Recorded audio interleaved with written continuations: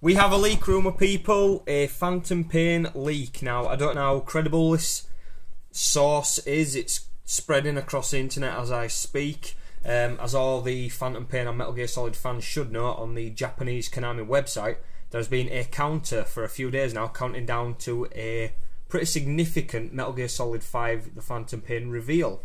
There should be 20 or something hours left on the count now, so it's going to be Wednesday tomorrow when there's the big reveal.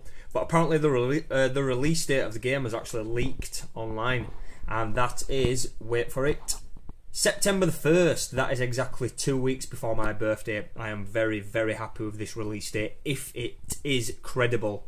Now, I'm not going to be jumping around at the minute. I am really excited because, like I say, 2 weeks before my birthday, I would love to play this damn game before my birthday. As long as I get it before Christmas, that's fine.